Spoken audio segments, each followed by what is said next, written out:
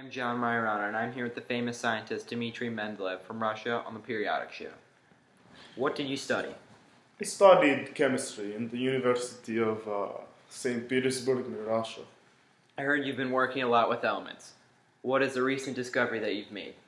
I discovered that elements can be put into order according to atomic mass. From that, I was able to create a periodic base table. Where did you publish this discovery? I published it in the Principles of Chemistry in 1864. What did this allow you to do?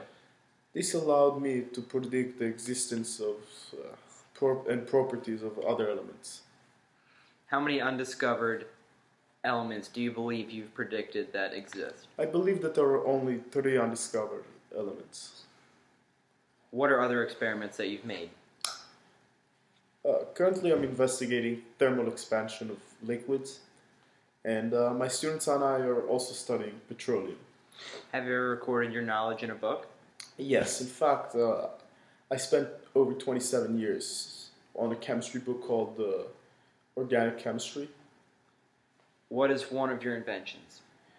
One is a pycnometer.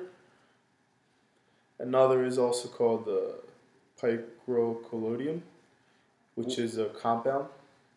What is a pycnometer? Oh, okay. In simple words, it's a device used to measure the volume of solids.